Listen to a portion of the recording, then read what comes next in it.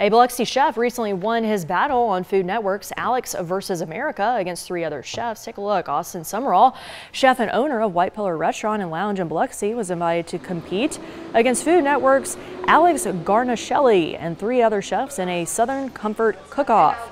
Despite owning a restaurant in the South, Summerall told News 25 this was a little bit out of his comfort zone since White Pillars focuses on fine dining. Summerall won with his grits and grillades.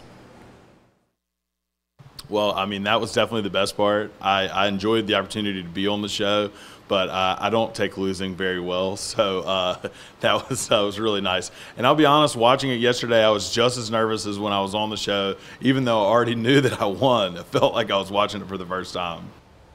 As for Chopped, you'll have to stay tuned to see how he does.